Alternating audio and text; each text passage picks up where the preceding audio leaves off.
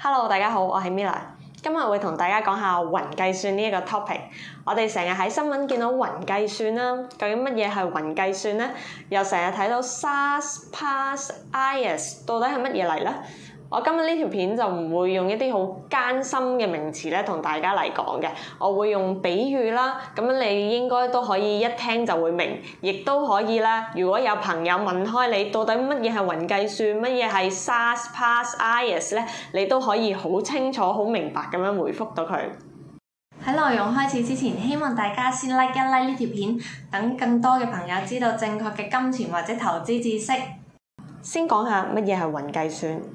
試諗下，如果你要開一間公司，為咗儲存企業嘅資料，用嚟管理流程、庫存、採購、人力資源管理等等，你可能需要花好多嘅時間同埋金錢去建立你嘅數據中心、買伺服器、買頻寬、買軟件等等，同埋仲要請一班 IT 去管理同埋維護。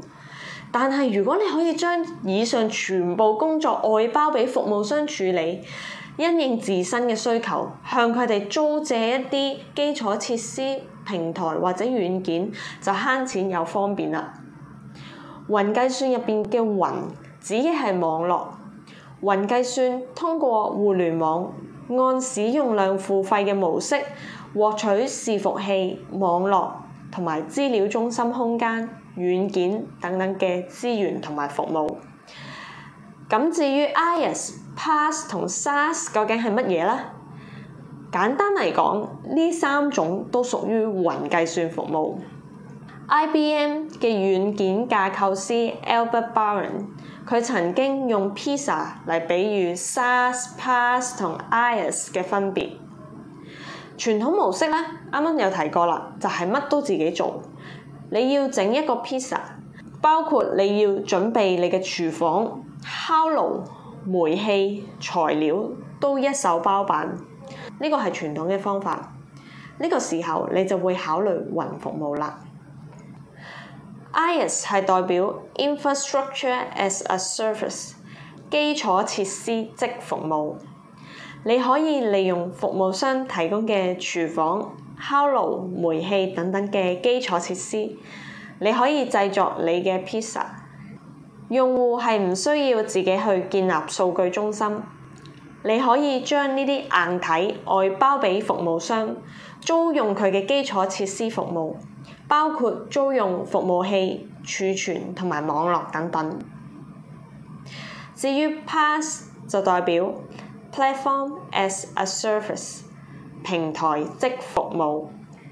除咗租用廚房、烤爐、煤氣等等之外，服務商可以提供更多嘅材料，例如 pizza 皮、雞肉等等。你所需要做嘅只係設計你嘅 pizza 嘅味道，服務商提供平台嘅服務，將你嘅設計去實踐。所以比起 IaaS 提供硬體， PaaS 提供軟體結合嘅服務，成套嘅解決方案。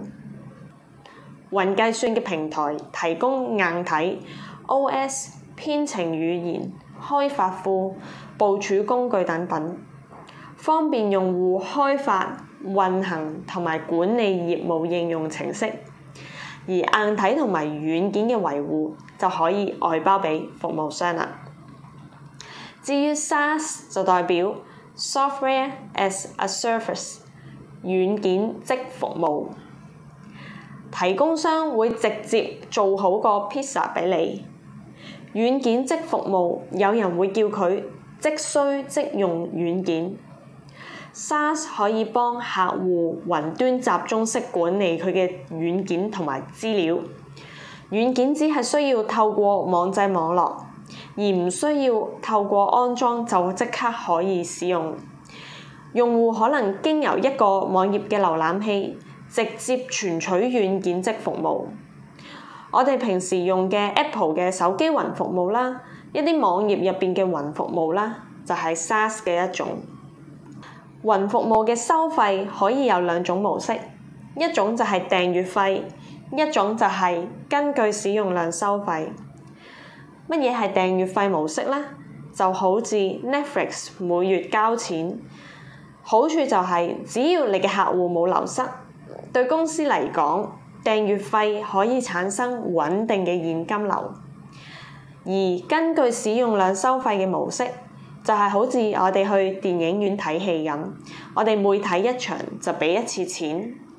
市場需求大嗰陣時，公司就可以賺好多錢，但係需求細嗰陣時，收入就會比較低。至於比較有名嘅 SaaS 嘅上市公司，美國市場就有 Shopify、Smartsheet， 港股就有微盟、2013、中國有贊、8083、金山軟件、3888同埋金蝶國際268。咁你新番我係持有微盟2013嘅。咁好多 SaaS 股仲係處於虧損嘅階段，或者賺好少錢，大量燒錢去獲取新嘅客戶。但係正因為咁，佢哋 PE 通常係非常之高。咁樣唔識嘅人就會話：哇！呢啲公司 PE 好貴啊！但係其實大部分 SaaS 股你係唔可以用 PE 去估值㗎。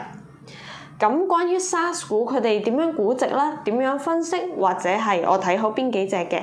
如果有興趣嘅話，我會再拍片同大家講，同大家分析介紹啦。今日嘅分享就到呢度差唔多啦，我哋下集再見，拜拜。